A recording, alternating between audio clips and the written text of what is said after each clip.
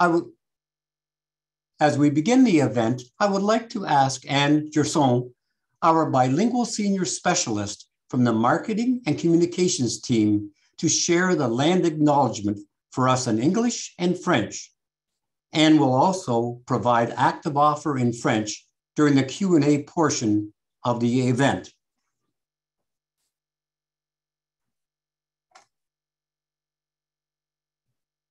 Anne? Sorry. Thank you, Rich. Bonjour à toutes et à tous. Hello, everyone.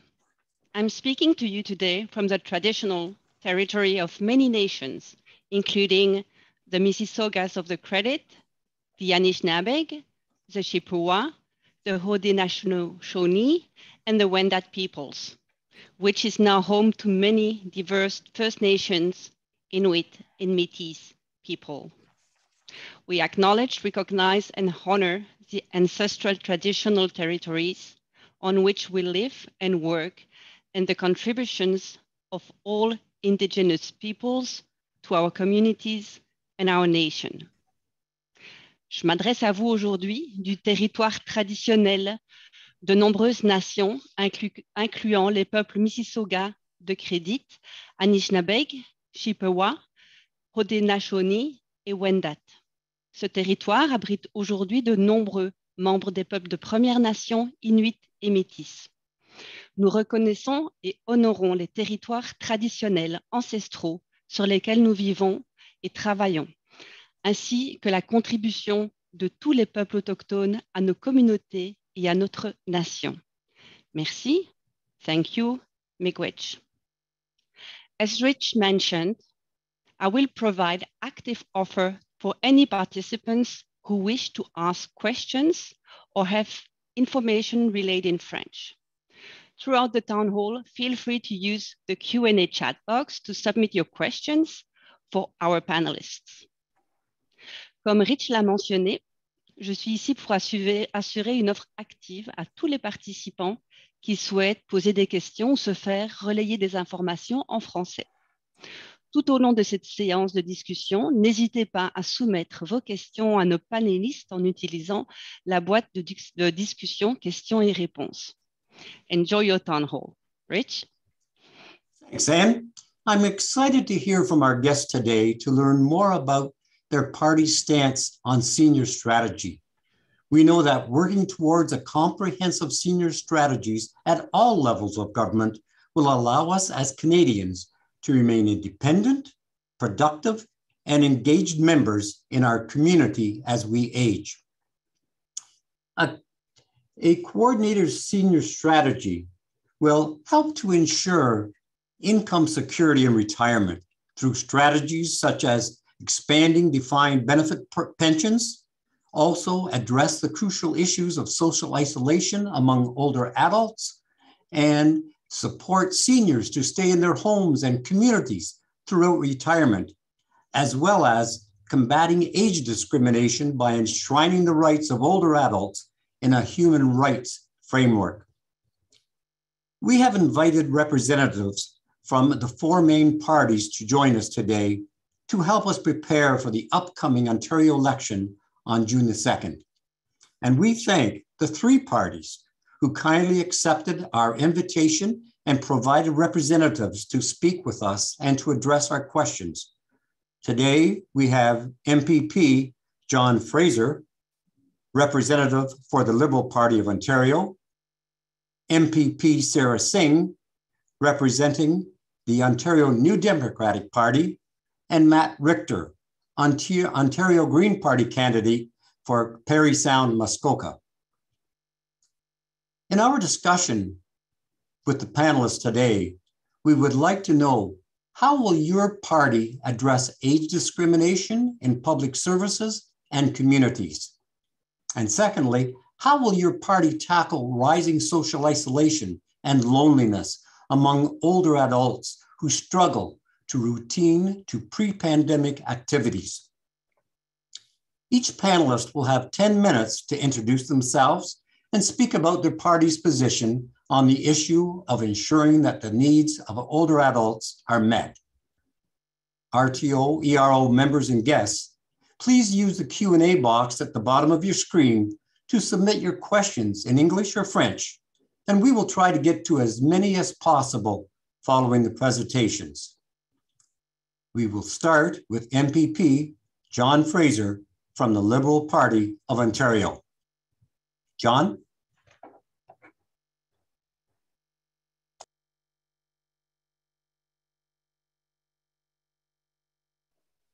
Okay. All righty.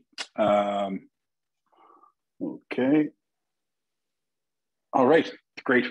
Now my camera's on. Thank you very much for inviting me here today. I'm John Fraser. I'm the MPP for Ottawa South, also the Ontario Liberal Party health critic. A little bit about myself. I have been working actually in this community of Ottawa South for almost 22 years in the community office that's now mine. My work has largely been centered around healthcare. That's why I'm the health critic for the Ontario Liberal Party. On a personal level, I think I'm senior right now, just going to be 63 in a few weeks. And so these issues on a personal level are important for me as I head in that direction. But more importantly, I've been a caregiver and I'd say a care coordinator for four parents. Two of my four parents, my mom and dad and my in-laws. My mom is still with us, but I've been through a variety of healthcare issues and aging issues with them over the last 10 years. So I've experienced both home care, community care, palliative care, and long-term care. And from the perspective of a public representative, it's given me a lot of insights into the strengths and the things that we need to really work on and improve on, especially with regards to healthcare. I would like to address the issue of isolation right up front. I've always firmly believed, even before I got into politics, that isolation is the greatest underdiagnosed underlying condition that affects people's health. And I think that you'll find that there is medical evidence and research that will tell you that. I know in the UK, they essentially brought it up to a cabinet level position. And recently in the legislature, one of our colleagues, Lindsay Park, who is sitting as an independent right now, brought forward a bill to call on the government to create a strategy around social isolation. Of course, it's not just for seniors, but we do know that seniors are overwhelmingly sort of dominant in that group of people who find themselves in social isolation. The bill passed unanimously. It's a second reading. It's a private member's bill. It's a bill that I supported and that I'm committed to personally. I think it's something that we have to address. And in working with both community groups and municipalities to address this. And there has to be a community-based solution to ensure that people can live in community and be connected to community. I do like to say, even people who don't necessarily like other people need other people to be around them. So it's a very important need that has to be met. So in the next few weeks, you'll see our platform document coming out for seniors and aging, strategy for seniors and aging. I can't scoop that platform in advance of that coming out, but I can talk sort of broadly right now about the things that are, the things you'll see in that document. And one of the most important things is that people want to age in place. So they want to be able to be living in the community, living in their homes for as long as they can. And so what that means is we actually have to have a home care system that works, that delivers care to people, and they can have a guarantee of ensuring that they're going to have the services that they need. And one of the most important things around establishing a solid system of home care is that we actually have a healthcare human resource plan. Right now, we have an imbalance between home care and long-term care and hospitals, where home care providers are leaving to go to long-term care and hospitals because their compensation and their package is better. So we have to find a balance. We have to get a balance or equilibrium so that we can make sure that we have the people that we need in home care, and so we can actually deliver the services that are needed. Right now in Ontario, the home care providers have told us that they are unable to fill about 50% of the appointments, and that's not right. Also, it just makes smart economic sense to try and help people stay in their own homes or living in community. It does to send people to long-term care. People have to reside in long-term care because they have no other choice. And also part of that senior strategy too is you'll see is a drive towards we can't continue down the path of private for-profit delivery of care. I think it's very obvious through the pandemic that there's been some very serious challenges with that. I like to say too that it's very hard to find community in private long-term care. And we saw some of the results of the pandemic. So I think you'll see those move towards that. And actually across the healthcare system, there's a big push by the Ford government to privatize as much of the system as they can, that they feel that people will tolerate. But what we end up knowing is at the end of the day, it costs us more money and we don't get a great quality of care. Just on my own legislative record, I have a few bills that relate directly to seniors care. I have bill number 4, which is a long-term care commission report. They're reporting on the long-term care commission report, which the government hasn't done. They were supposed to respond to how far they got in the long-term care commission report and the 85, 84 recommendations that were there. I have a bill that ensures that workers who are in retirement and other kind of group settings are covered by WSIB because many of them are not. There are people who are doing the same work in long-term care and provincially run residential situations who workers, that is, who are covered by WSIB, but there's a whole group of workers who don't have that same kind of workplace protection. I have a bill for 10 paid sick days in the legislature, which again is driven towards ensuring that workers can workers in healthcare and other fields will have the kind of benefits that are necessary to keep them healthy and at work. And the last piece I have is the Patient Bill of Rights, which establishes a Bill of Rights not just for long-term care, but also for home care and for hospitals. That updates the Bill of Rights, which has been taken out of legislation, is no longer there, but it updated the previous Bill of Rights and includes things like a right to an essential caregiver, which is a really critical piece, I think, in aging and ensuring that people can have the kind of care that they need, and addresses isolation too, because essential caregivers, they're more than just visitors, and they contribute a great deal to the quality of life to the people who they are caregivers for, and as a result, on an overall basis, are really important to a healthcare system.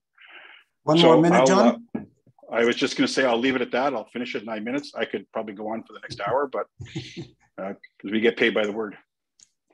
Okay, thank you very much, John. And now MPP Sarah Singh from the Ontario New Democratic Party. Sarah? Hello and good afternoon, everyone. I am joining you from my vehicle this afternoon, so just a little indulgence from everyone, but I am joining you from the traditional lands of the Mississaugas of the New Credit as well, and I'm honored to be here as a member from Brampton Centre, but also the New Democratic Party's critic for long-term care, home care, and seniors. You know, I really appreciate MPP Fraser, you know, just providing some of his perspective and the work that they've done, and also the personal connection that I think a lot of us have to ensuring that the supports are going to be there for aging populations. You know, for me, I live in a multi-generational family. I grew up with my grandparents at home. My paternal and maternal grandparents were very close to us, and we watched them go through their life cycle. And I know that when we needed supports to ensure that, for example, my grandparents could stay at home and receive home care, they simply weren't there. You know, we know that for many aging elders in our community, they want to age in place in their homes and with their families. And that's why supports like home care are such a critical part of the equation.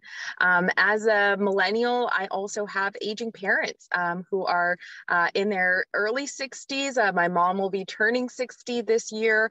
And so it's not just about our grandparents, but it's also about our aging parents and the supports that we need for all of them to continue to stay at home. I know with my grandfather's situation, you know, he had a brain aneurysm and suffered a stroke. That meant that he required 24 hours of care. And unfortunately, our family did not receive those supports. We were lucky if most weeks we got 12 hours of home care supports, and often those appointments were canceled. That meant that my dad, also aging as well, had to step up to the plate and fill the gap to make sure that his father did not go without care. And so for us, and for me, at least from a personal perspective, I realized there were many gaps and failures in the system very early on. And, you know, my grandfather suffered a stroke in 2017. And unfortunately, in 2019, he did pass. But it showed me that there was a lot of work that needed to happen even before I got elected to improve the supports for aging populations. I also come from a community living background. I served as a board director for many years, both at our local Brampton Caledon Community Living chapter, as well as our provincial network of Community Living Ontario. And so for me, I come from a place of understanding that large-scale institutionalization of our communities is not the trajectory that we should be headed in, and not where we should be pooling our investments. I believe that people deserve to stay in their communities and age in place, and that we should be finding ways to create value and valorize people's roles through community supports, rather than pushing people into large-scale institutions like our long-term care homes.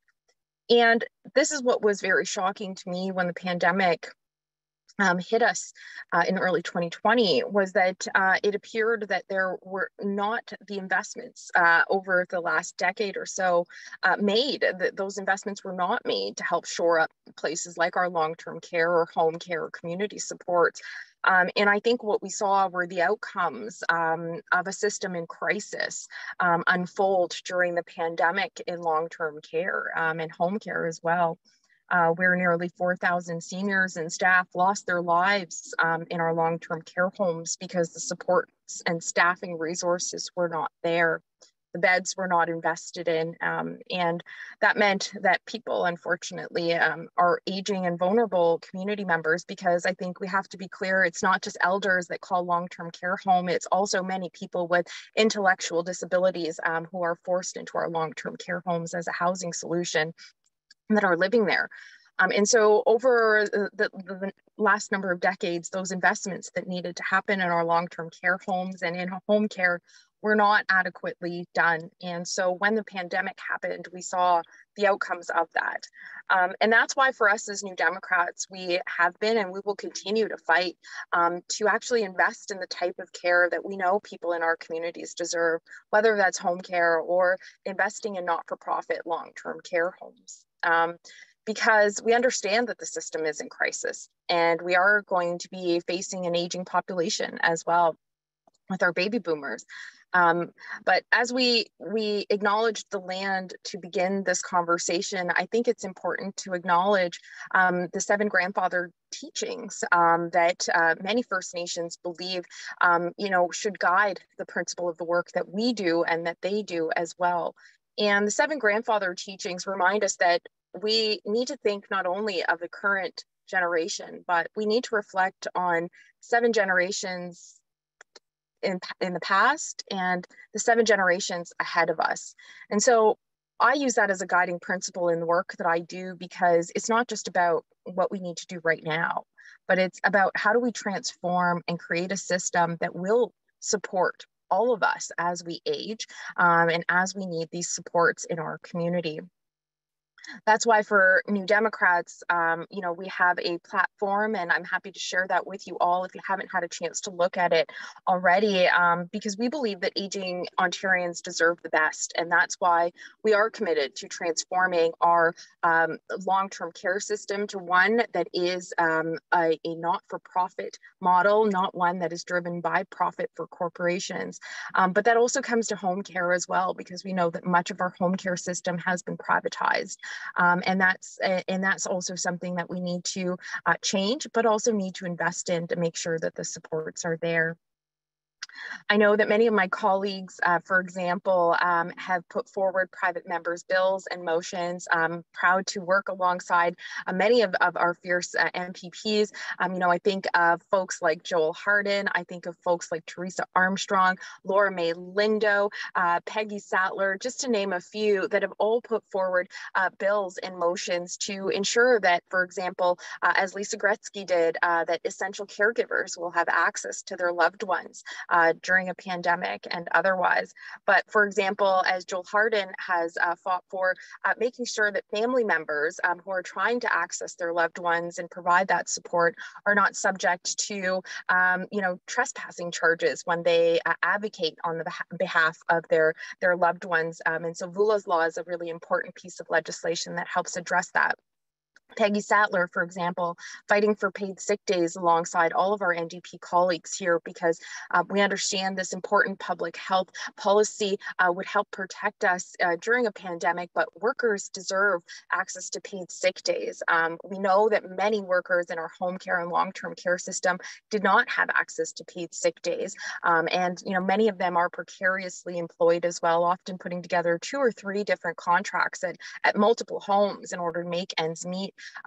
That's something we need to address, and that's something we have definitely put forward legislation for. For example, the Time to Care Act, something that was introduced well before the pandemic, because we understood, as Teresa Armstrong did some excellent work around this, that there was no standard of care in long-term care.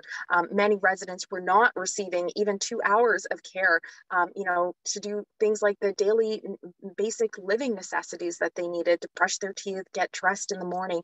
And that's why the Time to Care Act is such an important part of this conversation as well. Laura May Lindo, for example, she's put forward legislation to ensure that there's an independent seniors advocate here in the province of Ontario that currently does not exist. And so for many families and aging members of our communities, they don't have that voice that they need to look at the situation independently or launch an investigation if they feel that there's some wrongdoing. I could go on and on with the work that we have done as New Democrats to help fix a broken long-term care and home care system, to provide the support with dignity that people in our communities deserve. When it comes to mental health and isolation, I know my time is limited, so I'll just start to wrap up here. I see Rich has popped back on the screen. But, you know, when it comes to isolation, this is something that as New Democrats, we are absolutely committed to addressing. And it means that, yes, we need to have a strategy, as John has pointed out, but it also means we need to provide the resources for mental health supports for individuals in our communities, not just for young people, but for everyone, especially for our aging population. So that when they need those supports, that they are there and they'll be made available to them. I know we'll have a Q&A and there'll be time for a lot more discussion, but just wanted to share a little bit with you about, you know, sort of where my positionality comes in, the work that we're doing, and the values that we have as New Democrats. So I'm definitely looking forward to this conversation, and thank you so much for the opportunity for us all to connect today. Thank you, Sarah. And finally, we have Matt Richter, Ontario Green Party candidate for Parry Sound, Muskoka. Matt? Thank you, Rich, and good afternoon, everyone. My name is Matt Richter, and I'm calling in from Port Sydney in the riding of Parry Sound, Muskoka. I'm a candidate and education critic for the Ontario Green Party, but I do want to recognize that I am on the traditional territory of the Anishinaabe, specifically the Chippewa, the Algonquin, and the Ojibwe peoples. And I really want to reaffirm our commitment to the calls to action in the Truth and Reconciliation Commission, and that we live as good treaty people. I'm a father of three. I own a small business up here in Muskoka, and I'm also a teacher. And I'm very fortunate to have both my parents in my life and my Opa still, who just recently turned 99. Very, very honored to have that, just that good fortune. My wife and I'm a teacher, and my wife also is a teacher. And, you know, over the years, I want to say that we've watched many of our colleagues exit the world of teaching and into the world of retirement. And I'm sure it was a bittersweet moment for them and for all of you tuning in today as well. I'm no doubt there are aspects of the job of teaching that you must dearly miss. And there must be some aspects that I'm certain you're very grateful to say goodbye to. Dare I say the word EQAO? Anyhow, I have had the privilege, though, to run in the past provincial elections since 2007. And I've also been the education critic for the Ontario Green Party since 2012. You know, I'm really proud to always be on record of always putting people ahead of party. And that's a really critical piece of politics, where we want to see democracy ahead of politics, always being front and center. We will always have that unwavering commitment to work across party lines. But, you know, unfortunately, from one election cycle to the next, what I've noticed is that the same issues keep surfacing. Concerns around access to healthcare, the rising cost of living, a climate that is in crisis, and a lack of dignity for our seniors, our elders.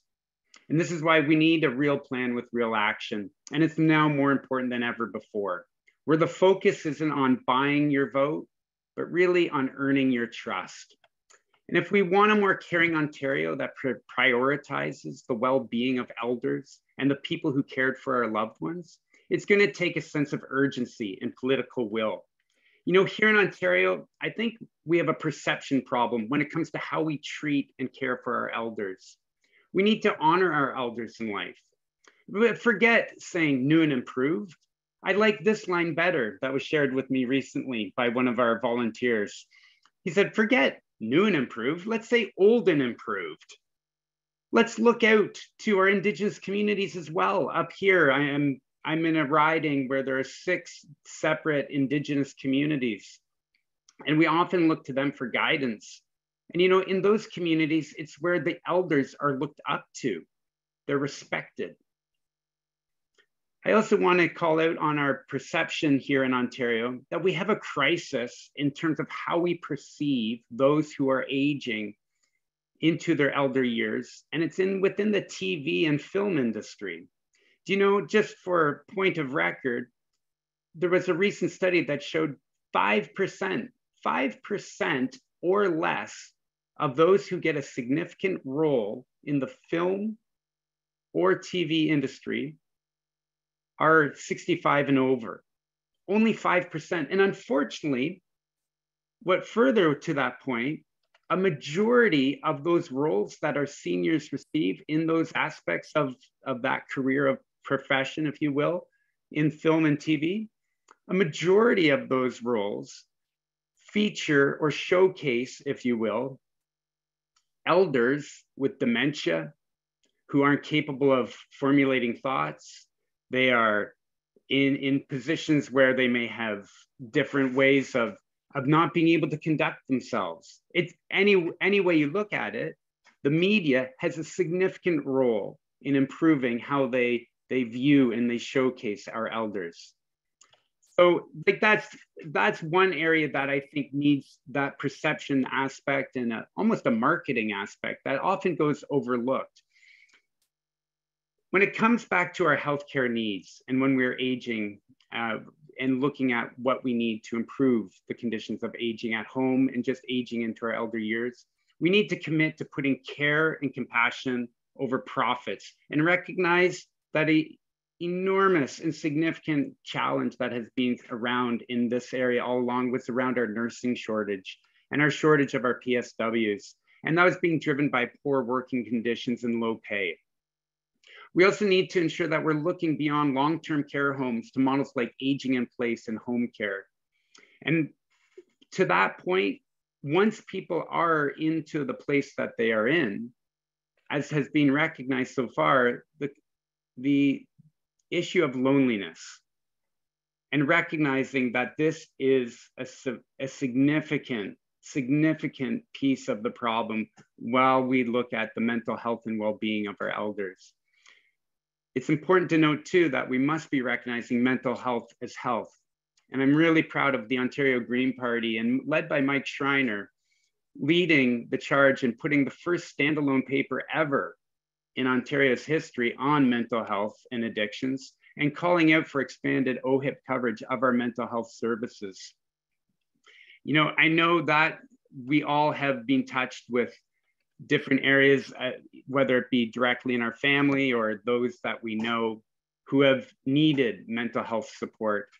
And unfortunately, even in my role as a teacher, I have noticed that it hasn't been getting better. And the students who need to be receiving that mental health support can be put on long wait lists. And when we look at the other side of life and we look at our elders who need that support, they too are on wait lists. That is completely unacceptable. So expanding that OHIP care to ensure that we're covering the mental health needs is vital. My Opa, who recently turned 99, he worked up to the age of his mid-80s. And now over the past 15 years, he's felt himself become a burden on society as he's watched his level of care and his level of need not be rewarded and not be honored.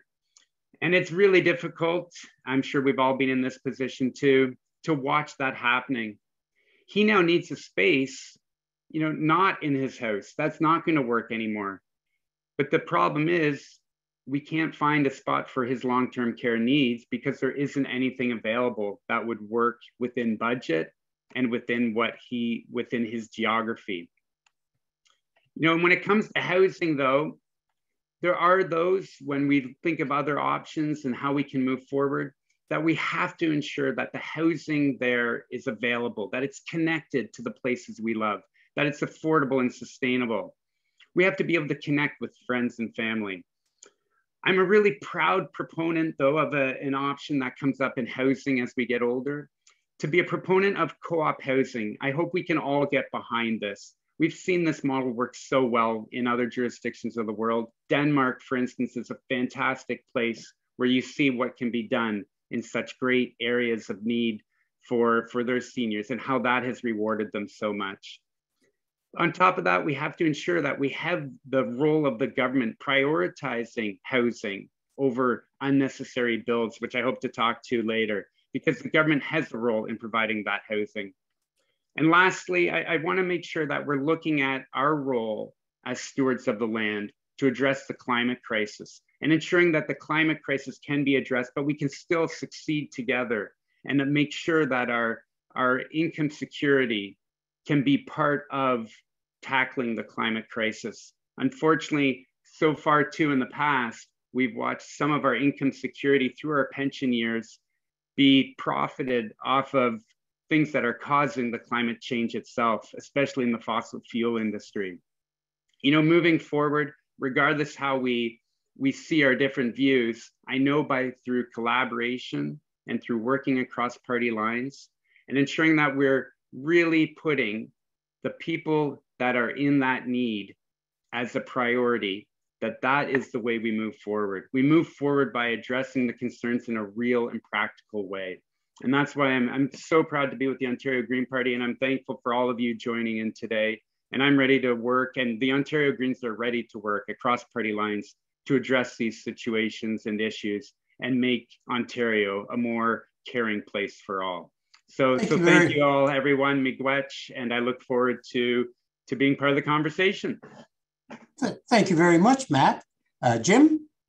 Yeah, Ani Boujou Mego.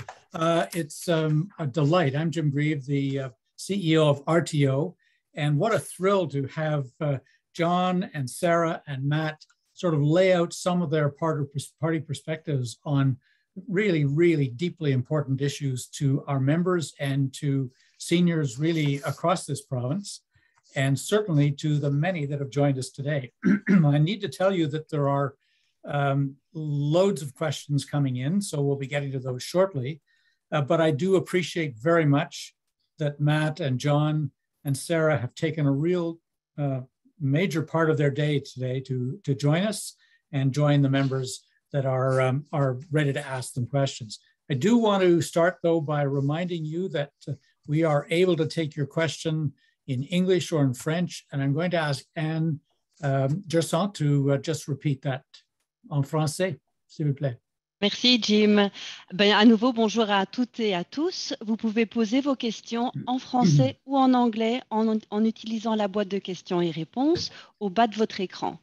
Si vous souhaitez que votre question soit posée à un panéliste spécifique, veuillez l'indiquer. Nous ferons de notre mieux pour répondre au plus de questions possibles. Hello, everyone, again. Thank you, Jim. We are still accepting questions, so please use the Q&A box at the bottom of your screen to submit your questions in English or French. If you would like your question to be asked to a specific panelist, please indicate that. We will do our best to address as many questions as we can. Thanks. Thank you, Anne. So let's begin. This is going to be exciting.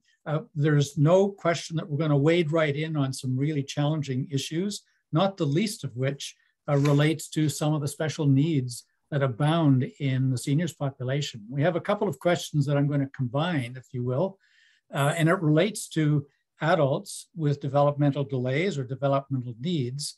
And one of the suggestions is that, you know, in many cases, probably the better way to deal with adults in that circumstance is to purchase larger homes in the suburbs, have maybe 5 or 6 or 8 attend in a household with support, and create this kind of family type arrangement that really has given, as the questioner says, a degree of happy independence to those who can use it, and has benefited both neighbors and residents. I guess the question I would ask of all of you, and I'll go to you, Sarah, first, if you don't mind, you know, what kind of plans does the NDP party have for seniors in the developmental sector? Thank you so much, Jim, and thank you for the question. You know, such an important one. As the NDP, we understand that seniors, people with developmental disabilities deserve to stay in their communities and live independently. I also have a sister with Down syndrome as well, so this is a very personal concern for me. And for some time, I also served as the chair of our housing board with Brampton-Caledon Community Living. So creating spaces in our communities where people can live independently is something that we need to be doing, and it's something that the NDP is absolutely absolutely committed to. It is a part of our housing plan to actually create assisted living homes and supportive living homes for people with developmental disabilities, as well as our aging population. I think when I speak to parents, especially of individuals with a developmental disability, they are very worried that there are no real community housing options for their loved ones and for their children. And the concern becomes, as parents who have been primary caregivers for many of their children with a developmental disability, as they age as well, they are very worried that those supports will not be there for their children.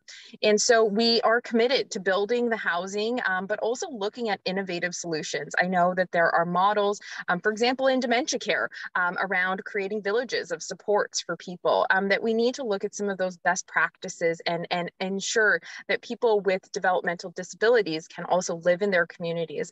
The issue that we often run into, and I'll speak frankly, is the NIMBYism. I know we dealt with some of this here in our local community, where folks don't want to see people living independently in their communities. There is a lot of stigma, unfortunately, that still exists around supporting aging people with developmental disabilities.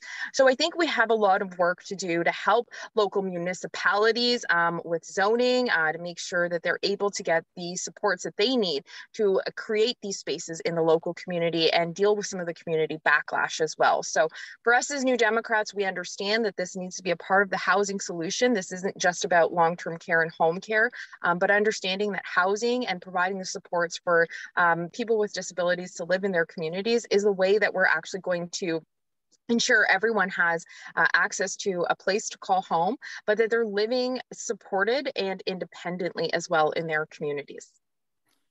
Thank you very much, Sarah. Matt, you want to weigh in? You were talking a little bit about co-op housing. I'm wondering on the same question, though, of developmentally delayed adults, the kind of housing that we can put in place and the Green Party's point of view on this.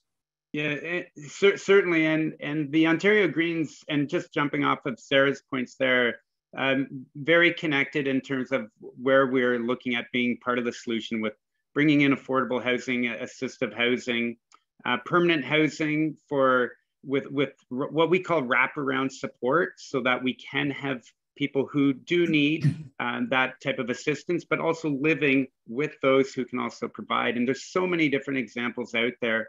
I would also like to just back up really quick that, again, it's a bit of a marketing problem. As Sarah said, like this NIMBYism, this is where the government, but society too, we have to be all in this together. And I know it's not NIMBYism, and it's a bit trendy to say yes in my backyard, but sure, whatever works, like hashtag yes in my backyard. We need to be part of that. And the government has a role in marketing why this is so necessary. And also the government has a role of looking at Land Planning Act and making sure that the municipalities are encouraged, incentivized, and I don't want to say forced, but they need to be part of the solution.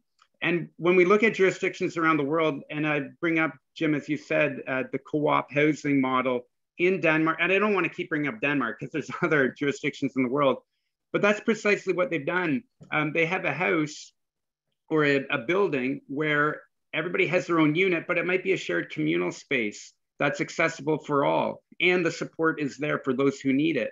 But it's not all, and this is based on good practice from community living centers. It's not that every person in a particular housing unit would be all with perhaps a form of a disability. It would be, you would obviously mix. And one of the things in Denmark that they were doing was they were pairing up university students who needed a place to live for attending. Now, this would obviously be only in jurisdictions that have universities or colleges, but imagine you had university students also sharing shared space with our elders. And that was part of the model there as well. But the co-op housing it affords dignity and it brings integrity into this, the housing situation here.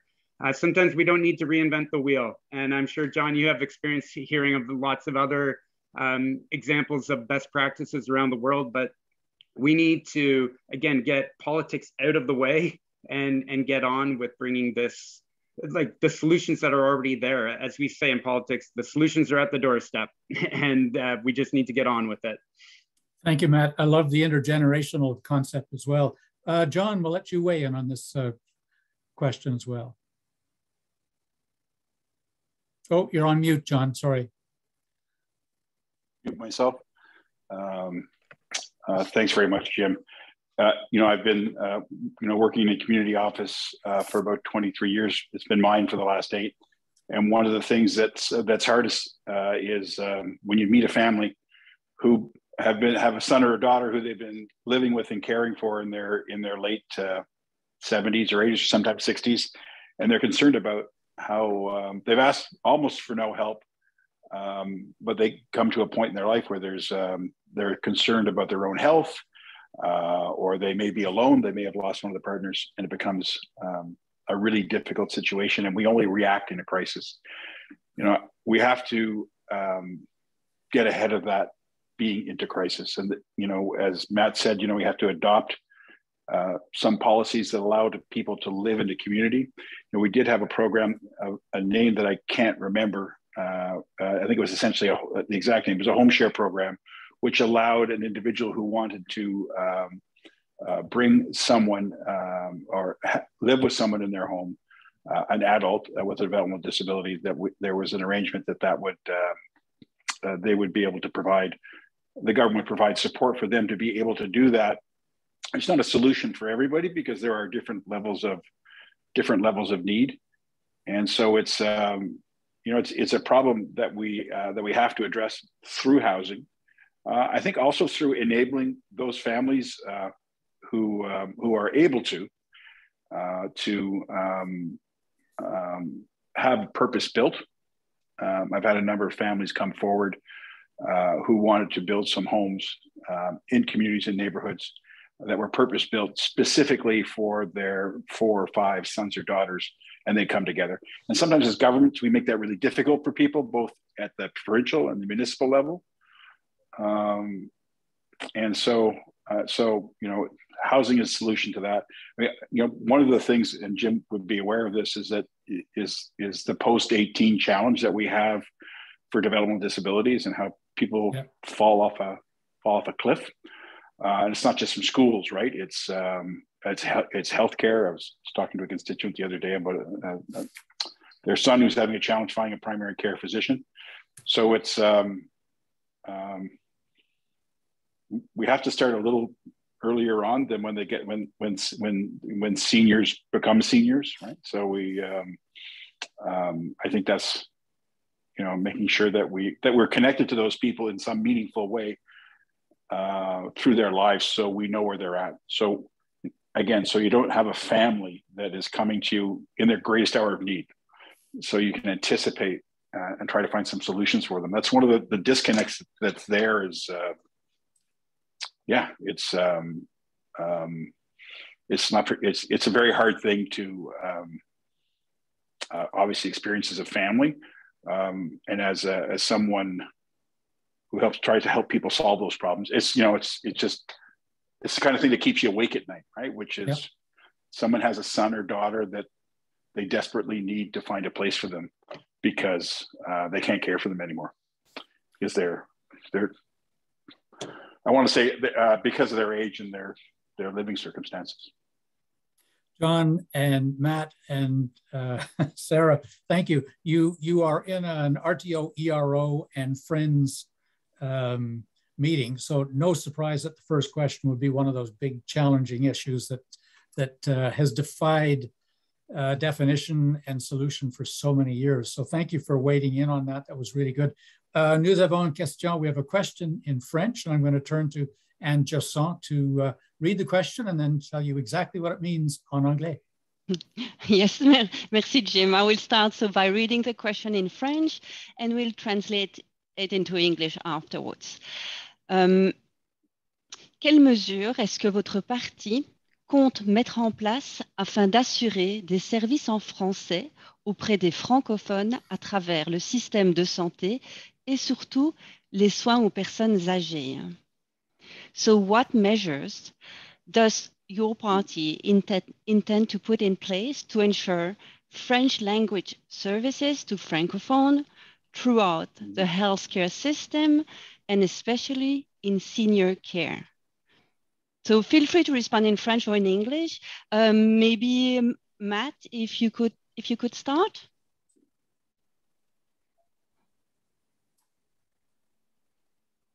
In English, please.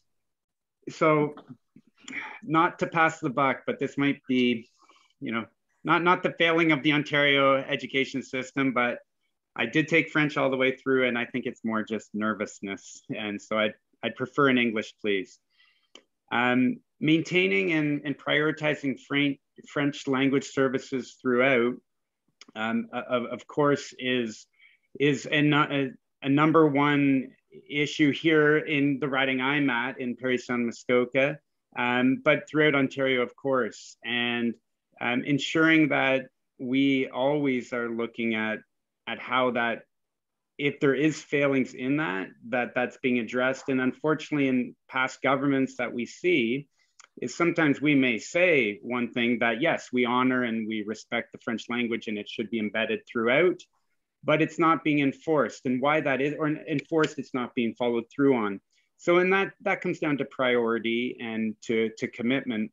But I'd be the first to say, well, not the first to say, but it absolutely needs to be a vital component to everything that's been outlined.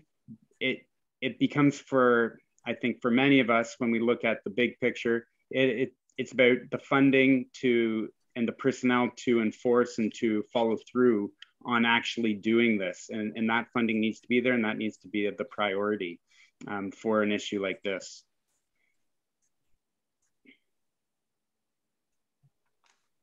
Merci. John, maybe? Yep. Yeah. Merci. J'essaie en français et utiliser anglais comme j'ai perdu un mot. C'est les droits linguistiques dans le soin de santé est très important. Et notre parti a une bonne record de protéger les droits linguistiques et maintenant, le parti va rétablir les commissaires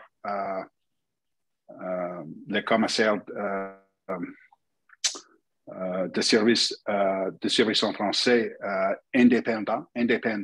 C'est le gouvernement de Ford de couper cette position. C'est très important pour une vue indépendante à propos de le service en français. C'est dans le soin de santé, particulièrement dans les maisons du longue durée.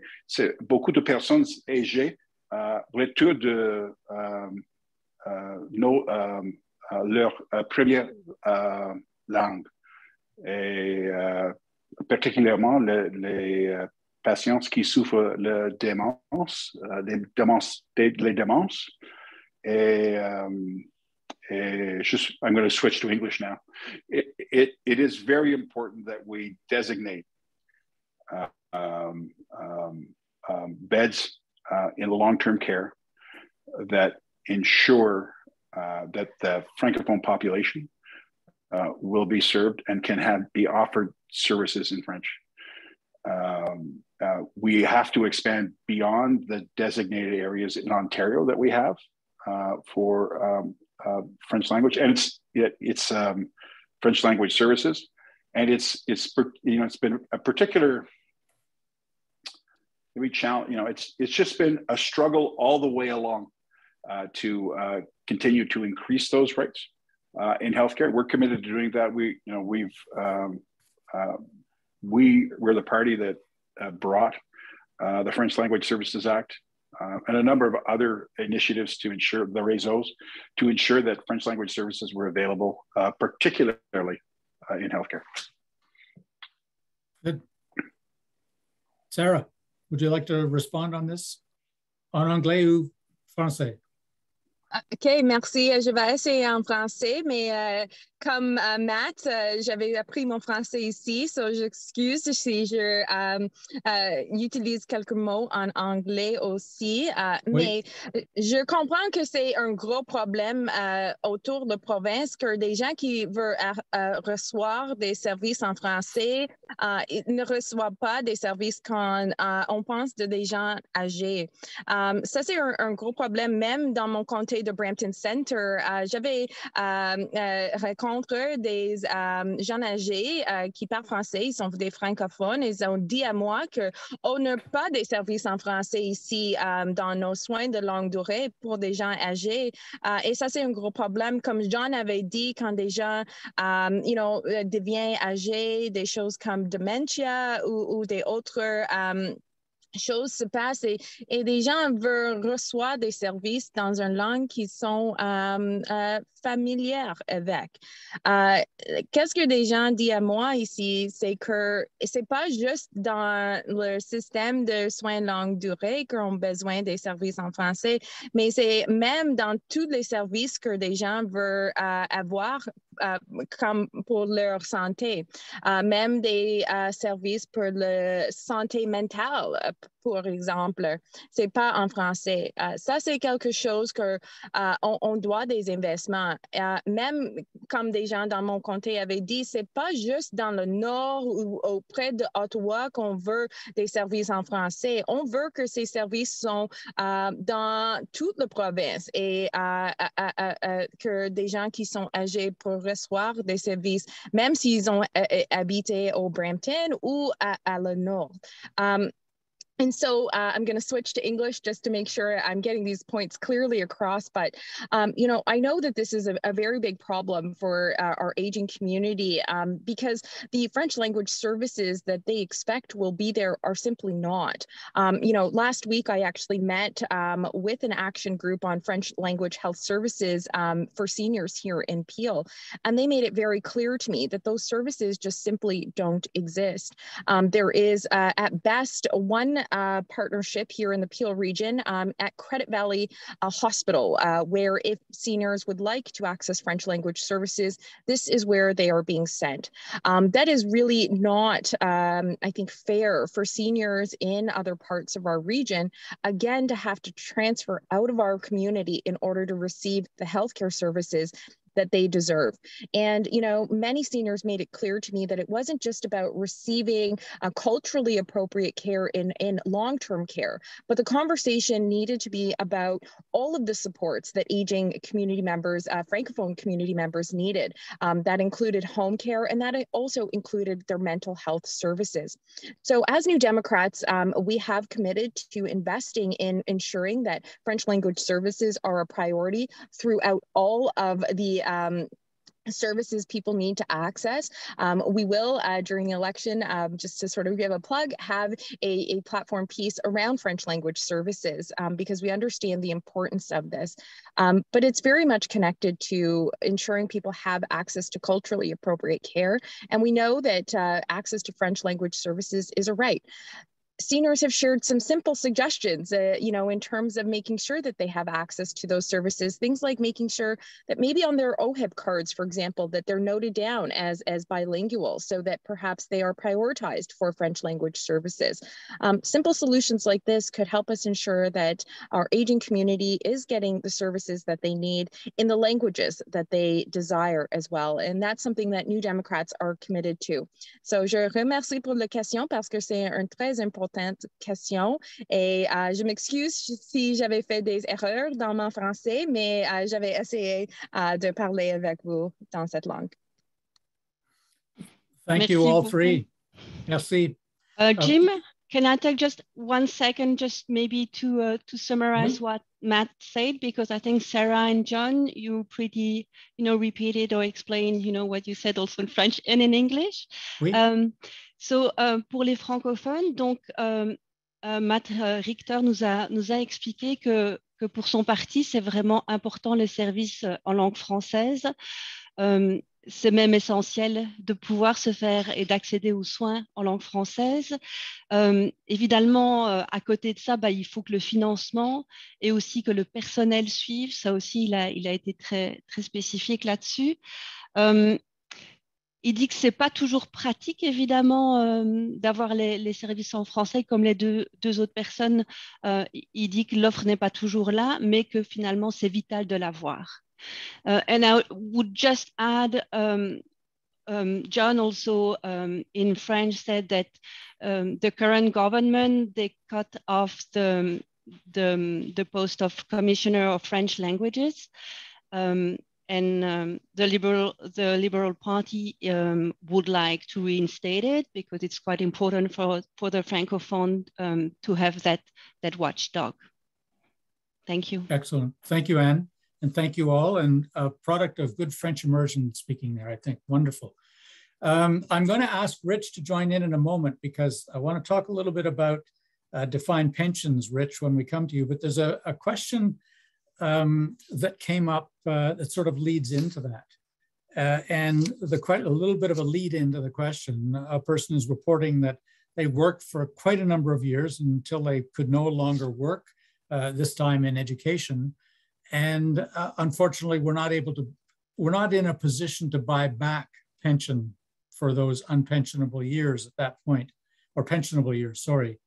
So this is a person who lives alone, who was never married, and is now really struggling with a pretty limited pension, very limited pension, and trying to sort of make her way through life with serious health issues, et cetera. So this really comes down to, what are the issues related to affordability for seniors that are deeply important to each of your parties? And then maybe I can come back, Rich, and let you weigh in on defined benefit pension plans and how important they are to anyone who happens to have the good fortune to have one of those. So can we weigh in? And maybe John, I'll turn to you, and then Matt, and then Sarah.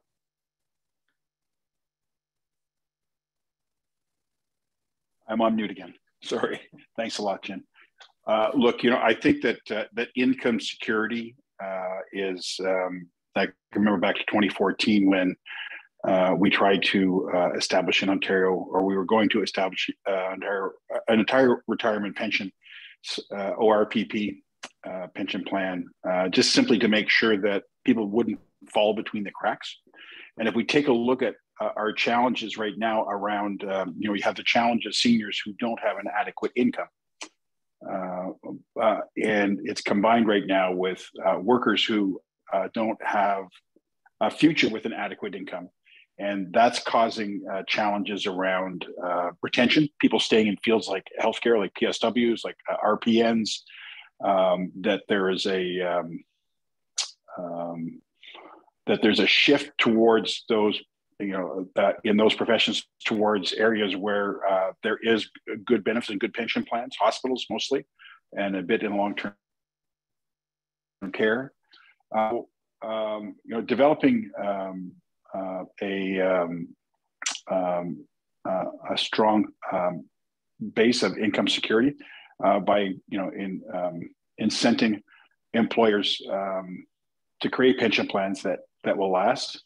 There are some challenges that will last and will be effective, and understanding that people need that so that they're able to so that it's in our own interest to do that, to have a stable workforce for those things that we need to be doing, like in schools, in hospitals.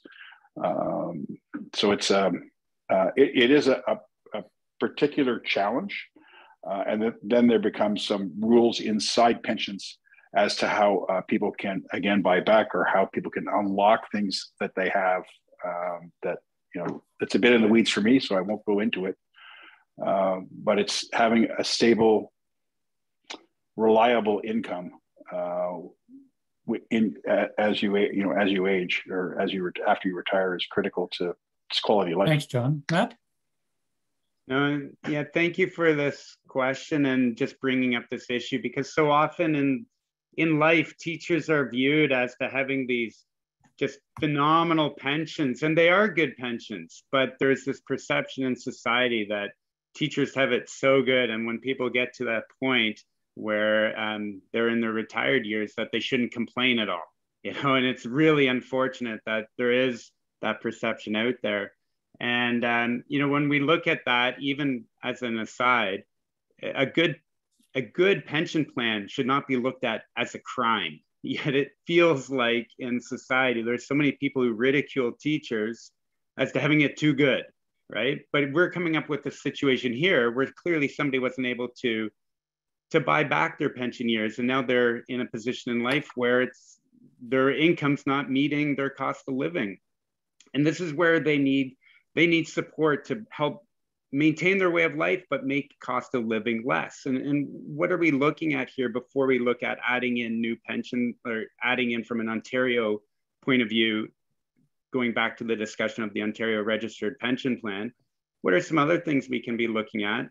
Well, lowering the cost of transportation, ensuring that our communities are livable and connected, where the cost of moving around is less because perhaps you're able to live in an area where you are not having to use as much transportation, but perhaps in this situation you need to have transportation. Well, the cost of gas, as we all know, is beyond affordable. So this is why we're really proud to commit to incentivizing electric vehicles and the infrastructure required to really cut down on that cost of transportation. With our call to action is a $10,000 rebate on an electric vehicle on top of the federal. That would help. It would also help by making sure that people have a place to call home and that it's an affordable place, instead of prioritizing things like what the Conservative government's talking about with this massive highway at the tune of $8 to $10 billion to pave over the Holland Marsh and to go north of the 407. We could be using that money to help people getting into affordable housing. And, you know, and also under OHIP, it's really unfortunate that certain things cost money. You know, there was somebody I was just talking to at the door the other day. They were sharing with me their optometry bill. And even though they were proud that their optometry bill is covered now, but there's certain things that are preventative that aren't. And it was, she was sharing a digital retinal scan that can actually detect onset of glaucoma. Well, that wasn't covered. So that's $50. This person could afford it, but they're saying, you know what? If somebody already had glaucoma and were all like, perhaps unfortunately had glaucoma and they were in their 50s, that would, to see an optometrist is covered. Yet how backwards is our system that a preventative measure under OHIP isn't covered in terms of having a diagnostic exam like this? It's a bit backwards there. But then just, John, to go back to your point about the Ontario Registered Pension Plan, I think when government calls on the province to help out with adding in something like that, it's fair enough. But then the province also has to show, and this is straight back from the business owners, the small and medium-sized business owners, they need support in order to make a new pension plan exist and viable. You know, business owners throughout Ontario were sharing with me, yeah, they liked the idea of the ORPP back in the day because it would afford that security and reassure their employees of a pension plan on top of CPP. But the businesses were saying, how are we going to do this? How are we going to afford matching contributions? It was really unfortunate how that was perceived by the business, because they saw that this being an unaffordable, unmanageable way of doing it, because they couldn't afford to do that. So as long as there's open communication and the government support, then absolutely. But I think small businesses and medium-sized businesses felt like they were being targeted as being a solution, but not being able to afford the solution. But the Ontario Greens, again, always talking about looking at best ideas and just sensible ways forward of where our priorities are at. Thank you, Matt. Sarah, would you like to weigh in on this thorny issue? Absolutely. I'll just add some thoughts here. I think, you know, what I hear from our aging community members is that life is getting harder and harder, even if they have a pension in place. For many of them, the cost of living is impacting them detrimentally because, you know, with inflation and all of these other expenses that they are now incurring, what they thought they had available is becoming a smaller and smaller amount to actually make ends meet. And so, you know, for us, I think similar to sort of Matt's sort of framing around the cost of living and looking at what other supports need to be provided for our seniors and those with pensions, you know, to ensure that they can enjoy those years of retirement years. So, you know, when I'm out in our community, I hear from folks that the cost of housing is increasing. So, you know, whether they're renting or whether they have a mortgage on their home, it's becoming unaffordable for many.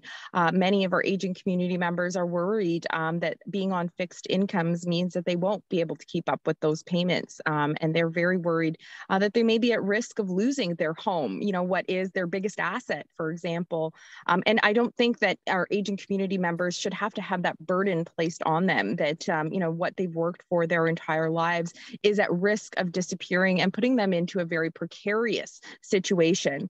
You know, when I speak to community members, they're sharing with me, and we're all experiencing this. You know, the cost of food is going up, the cost of hydro is going up, the cost of all of our expenses. Auto insurance is a big one out here for us, you know, these are things that I think that the government can also work in tandem with increasing the way that the pensions are funded, but also looking at how do we reduce some of those costs that our aging community members have to incur in their, you know, what should be their golden years. And what I've heard from many folks is once they are retired, that, you know, sort of golden egg that they thought they had is not going to stretch as far. Those dollars are not going to stretch as far as they would have hoped. And so now they're, you know, pinching pennies. Some are making really difficult decisions between, for example, housing and heating, eating and heating. Those are not things that seniors should have to be worried about at this point in their life. And I think that the government of Ontario, and as New Democrats, we've committed to stepping up to the plate to ensure that there's fairness, there's balance, and that the supports that aging seniors need will be there. And we can do that by reducing some of the... Oops. We're going to move on, Sarah. We've lost you briefly, so I'm going to turn to Rich. Rich, we're back to this whole notion of income security. And as Matt was saying, there's many mixed messages about defined benefit pension plans. Can you just give a little bit of an explanation as to where we're going with all of this? I certainly can, Jim. And when we're talking about a pension, recognize that in reality, it's merely a deferred salary. That is what a pension is. Individuals who are receiving pensions pay for it all their working life, as does their employer with respect to that. And we're fortunate enough, most of us that are members in this group, we have a defined benefit pension with respect to that. But unfortunately, that number is getting fewer and fewer in the workforce. And it's down to somewhere in the vicinity of about 17% have a defined pension, benefit pension with respect to that, because some governments, not necessarily Ontario, but some governments are trying to put into place defined contribution pensions, defined target pensions. Some are moving towards annuities as a means, so that it takes all the emphasis off the employer and puts it solely on the back of the employee with respect to that. And when pensions first started X number of years ago, people didn't expect to really receive a pension because unfortunately they passed before the age of 65 with respect to that, if not age 70. Now, I know from Ontario Teachers Pension Plan that the average person is on a pension for 32 years. And that's why they may look good when it is started, but it has to be indexed. Otherwise, if it's not indexed after 30 years, you're going to lose 60% of your pension. So therefore, it's imperative that everyone ensures that we have a defined benefit pension here in Ontario. If you want to read what's going on in some of the places that don't, there's a book that was written by the CEO of Ontario Teachers Pension Plan called The Third Rail. And it's unfortunately not that great with respect to what's happening with pensions around the country in North America. That's it, Jim. Yeah, thank you very much, Rich. That's a terrific overview. And it really addresses some of that income insecurity that's out there. And I'm going to call on you in a moment because nous avons une question en français that really fits with this discussion and cuts right into the ageism that I think Matt was talking a little bit about, you know, aging actors not showing up in droves or not being hired in droves. The question, maybe you could read the question in French and in English, please. Oui, bien sûr. La question est, quel programme mettrez-vous en place pour lutter contre l'agisme des aînés au Canada? What programs will you put in place to address ageism in Canada? So let's direct that. And we may have lost Sarah briefly, but we'll leave Matt on the hook first and then John. No, sorry. I just want to make sure I'm to approach ageism is in our school system. It's the same. One of the key strategies is the same strategy we use to look at any of the isms, and that's to address it, to acknowledge it, and to call it out for what it is. And one of the pieces to the equation of solving the issues around ageism and the detrimental effects is it's literally within marketing and government dollars, just the way the government spends on various campaigns and ads.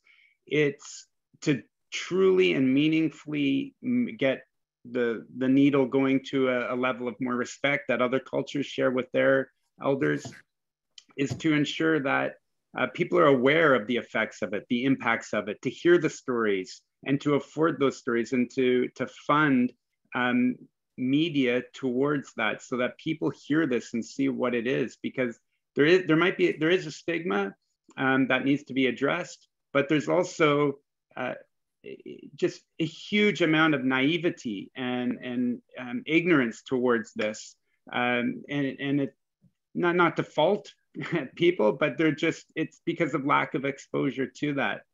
Making age, calling out for somebody's age as a source of employment, of course, that's discrimination, and you know, there's provisions already in place that need to be strengthened towards that. But at the same time, here in our community, in my riding, it's no different than anywhere else in Ontario, that the real life stories of people as they get older thinking the only place that I can get hired at, you know, just for an employment example, is the Walmart or the Home Depot. And I'm going to hand out a flyer while people walk in, and I should feel good about that. Or you know, how degrading that is. And even in our education system, fighting for teachers to have the right to go back and do supply teaching, and not where they feel like a burden. Because those teachers, and I saw this time and time again with retired teachers, they are not valued the way they should be. They are at the retirement party. I've been at far too many of those where I've watched colleagues of mine move on and never be tapped into as a resource going forward. It's just the back door hits them and we never hear of them again. We need to encourage in all sectors that our elders are brought back in to be consultants, to be mentors. And there's so many programs that can be creatively brought forward as long as the political will is there. So it's a big multifaceted issue, and rather than singling out a policy, I think the approach of meeting it where it's at as a social perception, and that everybody has a vital role in calling it out for when we see it and dismissing it, just as we would in any other ism, that's a good start, and that's something that I think we would all be part of. Matt, all I would say on behalf of RTO ERO is that retirees from the education sector, no matter whether it's childcare or K-12 or post-secondary, they can find engagement and respect with RTO post-retirement. So we're doing our part, and I think our 82,000 members feel we're trying to do that part to make sure they're respected as aging seniors. John, and then Sarah on this issue. Sarah, did you hear the question? Because we can come back to it. Okay, we'll tell it in a minute, but John, maybe you'll get it from John's answer. John, you're on mute, dude. Je suis en accord avec Matt pour la solution. C'est une solution communautaire. C'est communautaire de groupes de retraite et les groupes la communautaire des endroits. C'est parce que dans les lois de droit humains, c'est les discriminations de l'âge et c'est un règlement. N'est pas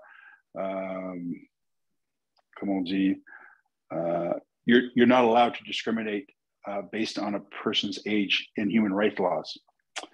Et c'est le problème, ce n'est pas la loi, c'est le problème est un problème communautaire. Et je pense comme l'âge de population âgée augmenté dans les prochaines 10 à 15 ans, I'm going to go back into English here.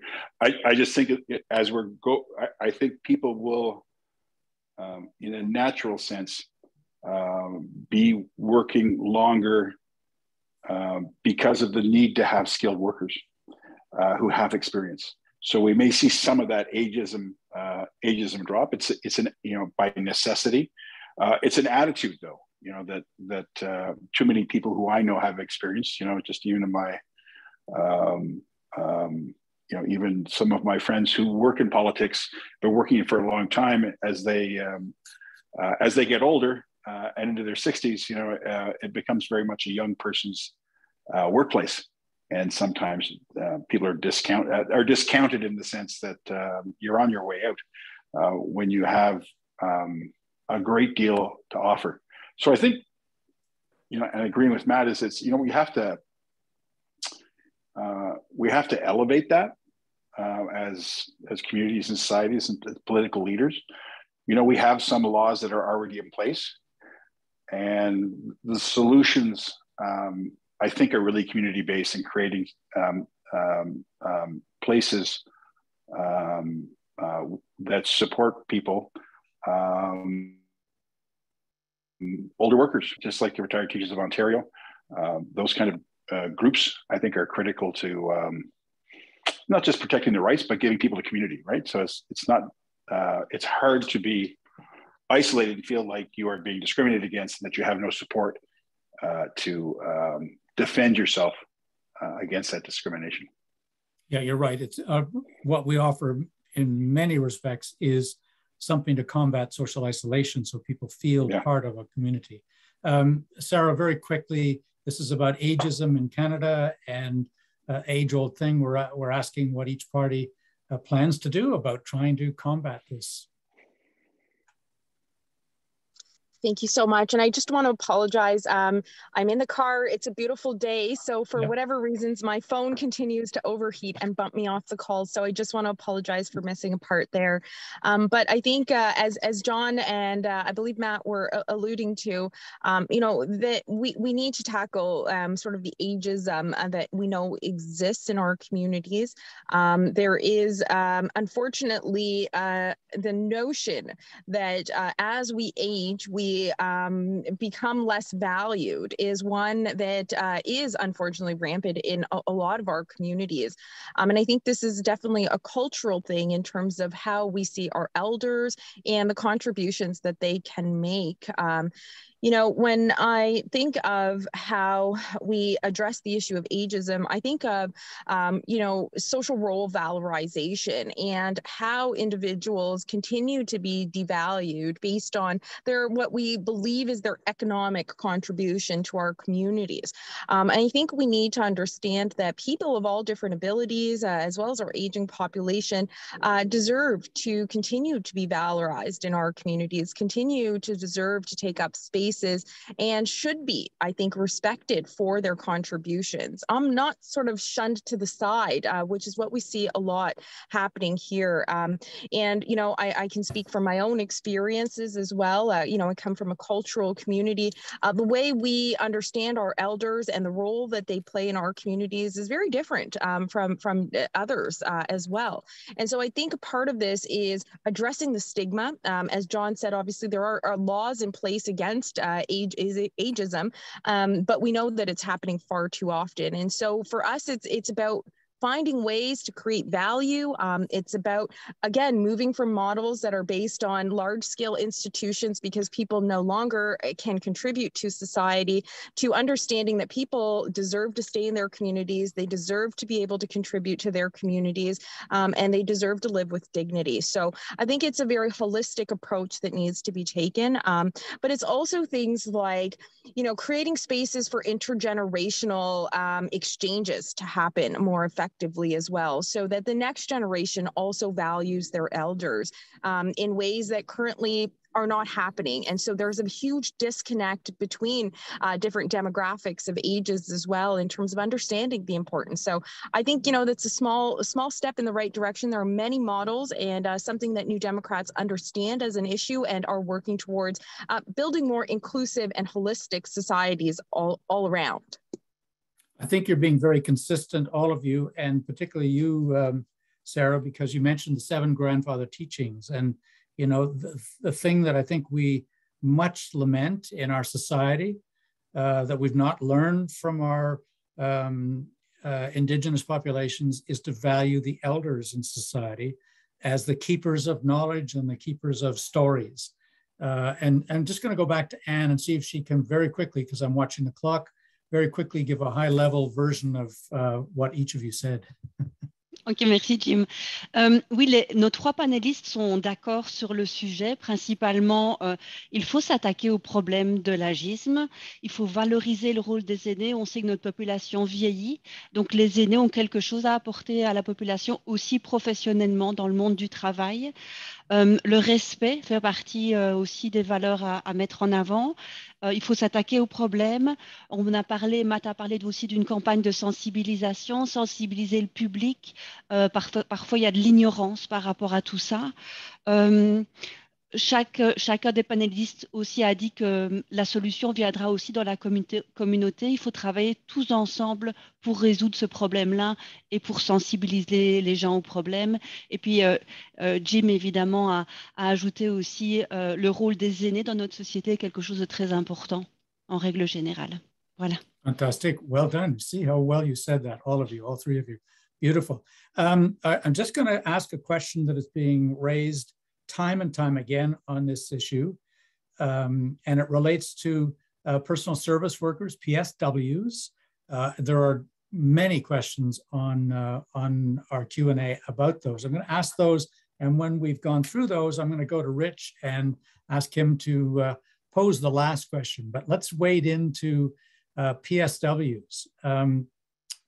You know, the concept here is, we understand PSWs are much misunderstood. They may need more training. They certainly deserve an awful lot more credit and a lot more pay. And I think part of that is support that's missing for this profession. And the fact that we had PSWs moving to multiple locations during the pandemic absolutely proved to be sort of the weakest part of that process early on in 2020. So I'm wondering what each of your parties will do. And it's been, man, I think PSWs and childcare workers have been terribly underpaid and undervalued for decades upon decades.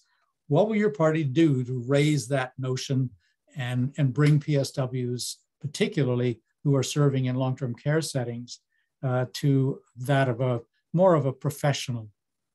So we'll go to, Sarah, if you don't mind, and then John, and then Matt. Absolutely. I appreciate also trying to achieve some gender parity with the responses. So thank you for that, Jim. Happy to share a little bit about what New Democrats believe in when it comes to our PSWs and the supports that they rightfully deserve. I just want to say, as we all know, caregiving is not an easy job. Being a personal support worker is a lot of hard work. It takes also a physical, emotional, and spiritual toll on our frontline workers like PSWs. And so when we understand that the current system does not really value those workers as a part of the equation, in fact, has devalued much of the work that they provide in our healthcare system and long-term care system in particular, it's created a very precarious situation where private, operators have prioritized their profits rather than reinvesting in care and paying workers like our PSWs fairly. That's why New Democrats, as I said earlier, we're committed to moving forward with things like the Time to Care Act, as well as ensuring that we increase the wages for our PSWs and ensure that these are good paying jobs that are unionized with benefits so that we can attract workers to this sector as well. These are important elements of addressing what is a staffing crisis right now in long-term care and home care, where many are leaving the sector because they aren't being paid decent wages. They are forced to put together 2 to 3 different contracts in order to at least earn a minimum standard of living. It shouldn't have to be that way. And that's why we believe that with the right investments, this can be a sector where we attract workers who want to care for vulnerable people and do that with respect for them as well. They should be able to earn a decent wage that they can take care of their own families with. I often hear from PSWs who were forced to work multiple contracts in order to be able to keep a roof over their heads and provide for their children. No one should have to fear that and have to work multiple different homes in order to just at least earn a decent life, a wage to have a decent life. And so that's why for us, we understand that it's about investing in the current PSWs that are working by increasing their wages, making sure those are full-time jobs with benefits for those workers, but also ensuring that the skills development and training is there for the next generation of personal support workers as well. I know that the government has announced a number of different initiatives that tries to address the problem, but it's really just a Band-Aid because we aren't really addressing the root of the issue. It's a retention problem that we're seeing in long-term care. So, folks that are in school right now need to ensure that their tuition is being taken care of, that they're being provided enough opportunity to work in the field as they earn their respective degrees as well, but that they know that they will be entering a sector with good paying jobs and that's something that they can build a career out of, not just do to make ends meet in the short term. But again, it comes down to investing in the system as a whole, fixing the problems that are causing people to leave the sector, but making sure that people know that there's some stability and sustainability in the sector moving forward as well for them. I could continue going on. I know I've been rambling for a bit, but it is a complex problem that requires a multitude of solutions to really get to the heart of what's happening and make sure that PSWs who are doing such a phenomenal job and put their lives at risk don't have to do things like fight for PPE when we have a pandemic. That shouldn't be a reality here for workers in Ontario. And as New Democrats, we're committed to making sure that we fix what is a broken system. Thank you very much, Sarah. John? Unmute myself first before I start talking again. So I got it right at least once. Yeah, no, what Sarah says is true. It's what it comes down to is giving people an ability to raise a family and thrive through the right compensation. And that includes wages. When we were in government, we did raise the wages of PSWs by $4 an hour, but that was almost 7 or 8 years ago. They do need to have a raise in wages, but more importantly, working conditions where you're not going to 2 or 3 jobs that are unstable. The home care sector or the long-term care sector, it has a problem with retention, but it's in some ways much better suited. The wages are actually higher there. There tend to be more benefits packages. Where it's a really big problem right now is in home care. As I think I said earlier, that about 50% of people aren't getting their home care visits met in Ontario right now. And that's because wages are lowest in home care. The work is most precarious in home care. It's a really hard job. So we actually have to get to a point where a PSW is a PSW is a PSW so that they earn relatively harmonized rates across both hospitals, long-term care and home care. Because right now, what's happening is they're all tilting towards the acute care sector and then long-term care to go for work, because that's how they can, that's the best place right now that needs to be better for them to be able to raise a family and to have a stable, solid income with things like pensions and some benefits. So I know we want to get another question in, so I'll cut it off there and turn it over to Matt. Great, thank you. Matt? Yeah, this is a critical crisis moment yet again, and it's unfortunately nothing new with how we treat our PSWs from one election to the next. Starting in the third time I ran in 2014, I joined.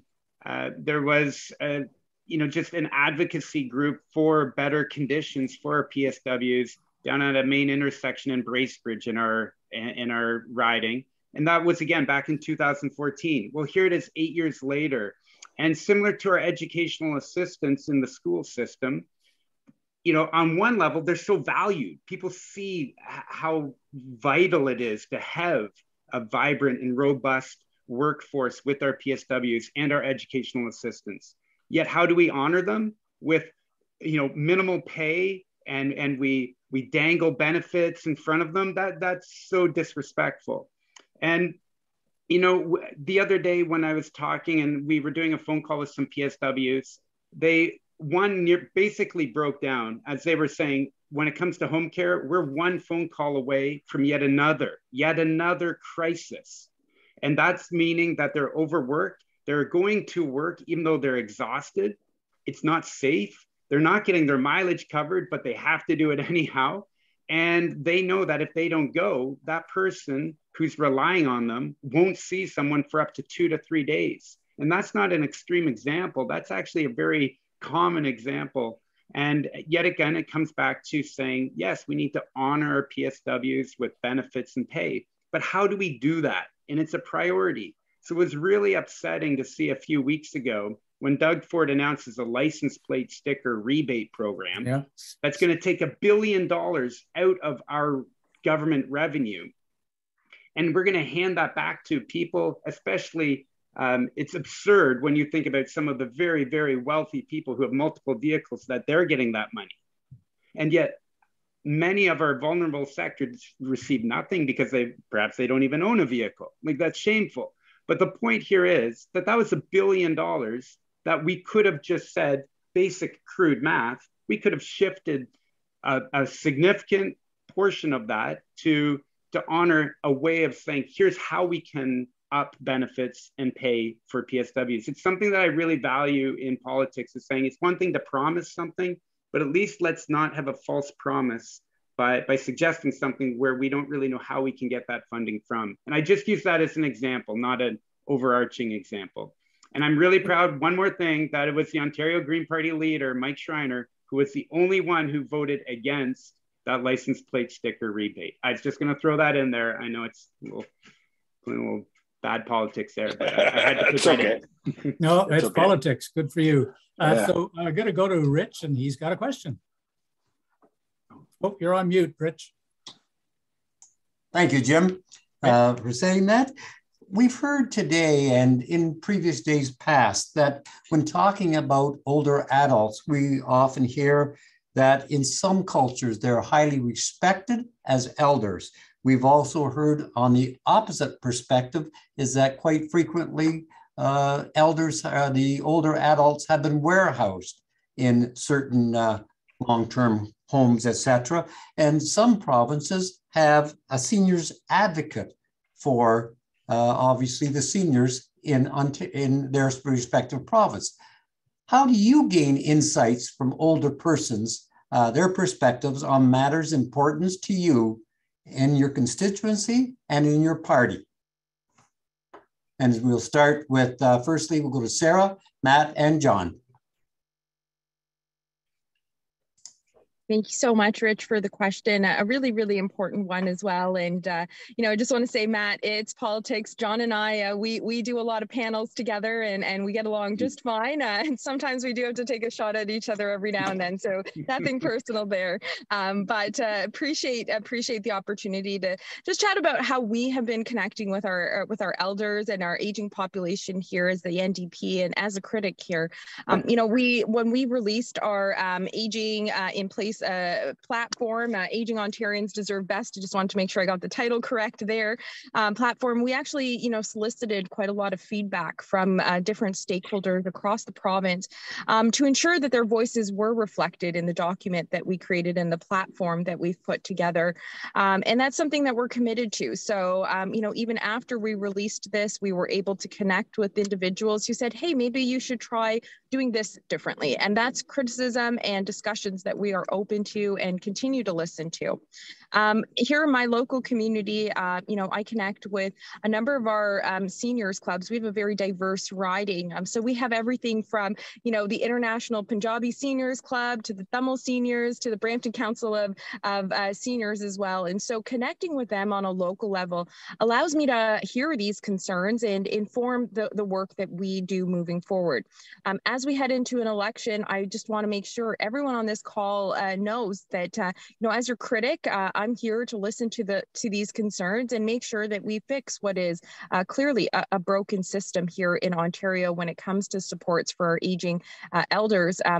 But I think, as I've highlighted, for us as New Democrats, some of the lived experience that we're bringing to the table, some of the conversations that we have as well, do inform the perspectives that we've put forward. As I said, for me, I come from a community living background. My PhD is in policy studies, so understanding the importance of the work that we're doing comes from a very critical place in understanding that there are systems that are broken and we need to work towards fixing that. But we can't do that in a silo either as a party. We have to work with all the different stakeholders across the province to make sure that we are reflecting the work that they all want to see happens. I also think that it isn't just about one party, if I'm being very honest as well. I think we have to find ways to work together across the aisle and across our benches to make sure that, the priorities that Ontarians want to see us fighting for is what we are working towards. And I think, that's what we, and I'm sure John will share some of this as well, felt very concerned when we saw legislation, from the Conservative government that was meant to transform our long-term care system that really, in fact, did nothing to help do that. And I think that's why, as opposition members, we all rallied together to say, no, this is not the right direction for the province, and there is a better way forward. I think as New Democrats, we might be the only party that has fully committed to transforming our long-term care system to one that is fully publicly funded and publicly operated.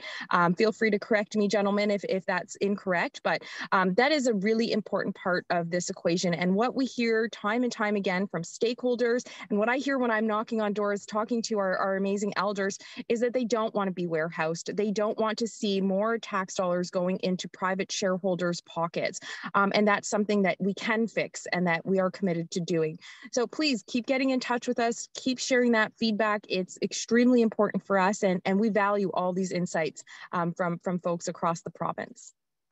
Thank you very much, Sarah. It's greatly appreciated. Matt, what would you have to say on this perspective? Engaging with our elderly population and ensuring that their voices are heard in policy going forward that benefits them and future generations clearly is something that we prioritize along with any other party, I would hope. But at the same time, how do we do that? And it comes from championing and fighting for access to being able to do so. Especially, we saw this during the pandemic, but even before that, transportation sometimes can be very problematic to get to different areas to be able to share, whether it be a town hall forum or just a group discussion. And this is why we keep putting it out there, why it's so necessary for the investments in rural broadband and getting our internet infrastructure up. We've done so many town halls over the past 2 years leading up to this election to ensure that their voices are being heard and how that works going forward.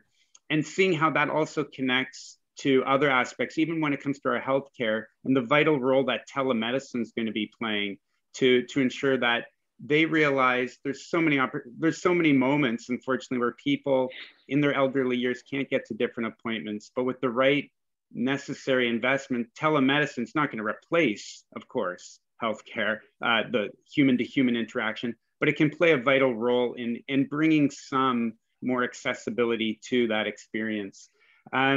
You know, and also it comes to just basic social gatherings and getting rid of the things that are preventing loneliness. Like, we need to move beyond the factors that have led to loneliness. And so often our communities are disconnected, and we need land planning and our communities being built so that they are walkable, they're livable, they're connected. People can get to the places they need to with reliable and affordable transit. That, you know, that within our communities, there are walking trails to get to, that there are these social opportunities that are afforded and put in place. So all of that is a part of the lifestyle that we need.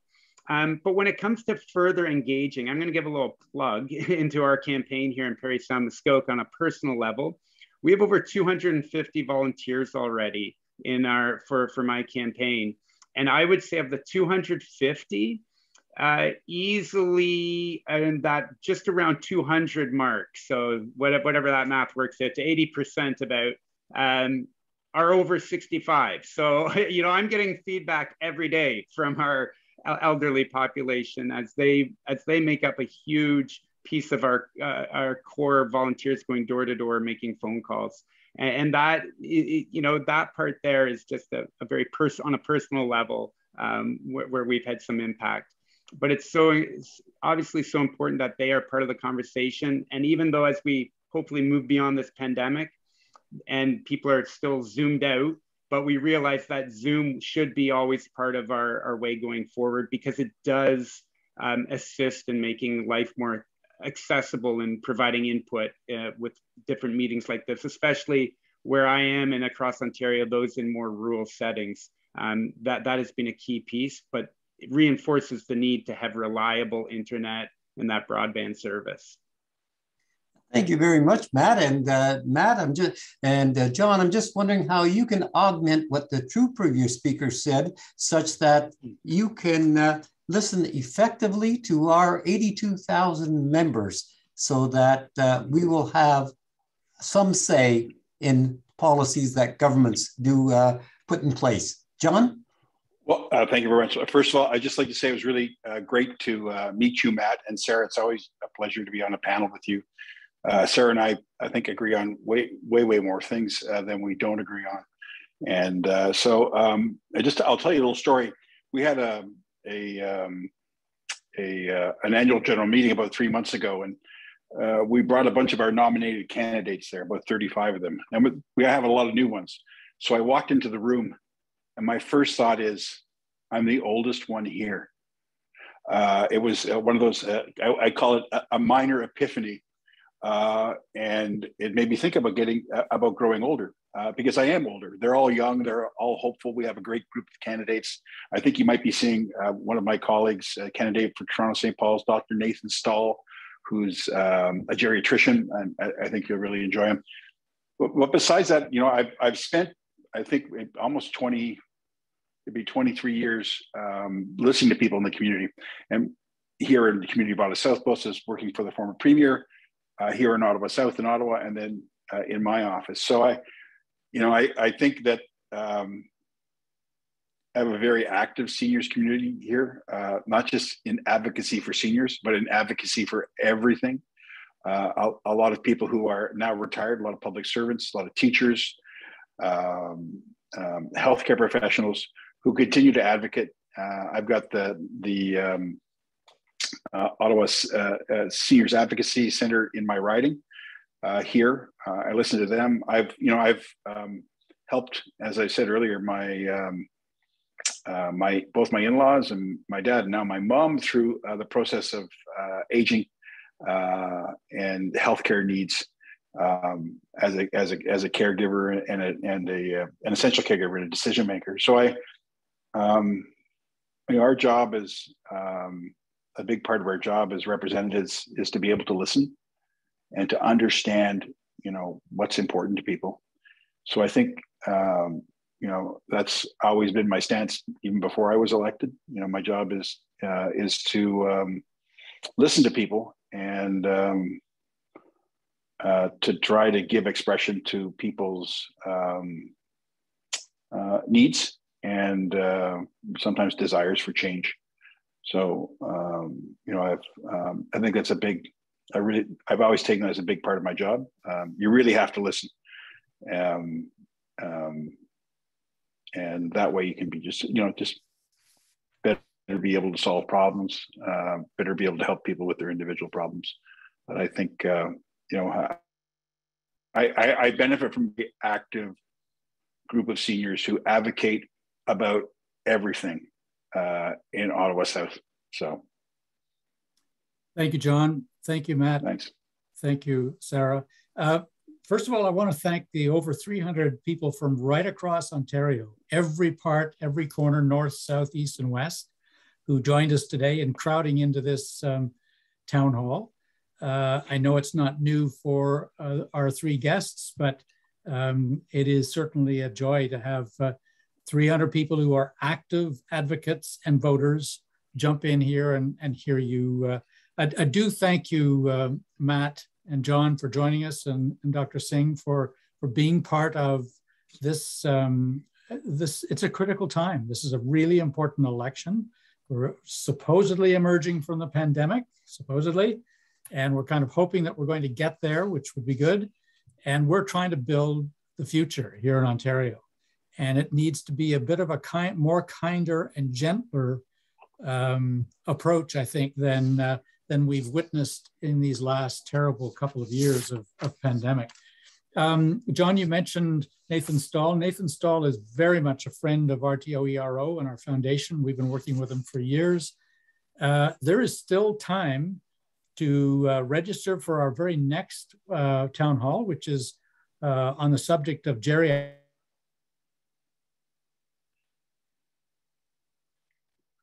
healthcare. It's next. It is. Wow. Uh-oh. I don't know. It says Zoom quit, but it didn't, did it? I hope not. You're good now. Our third webinar is on environmental stewardship. That's going to take place on April 27th at 1 p.m. It should prove to be a hot topic as well. So as we mentioned, there's still time to register. We also mentioned that a recording of this particular session will be available, as will the other two town halls, and they'll be up on our website, and we'll make sure that everyone has access to it. And we'll send out an email with instructions on how to get at that important early recording early next week. Thank you, all three of you, for joining us today. You were terrific. And thank you, all 300, for coming to the town hall. Take care. Bye, John. Bye, Sarah. Bye, Matt. Thank you. Thank you, everyone. Have a great day. Take care. Bye.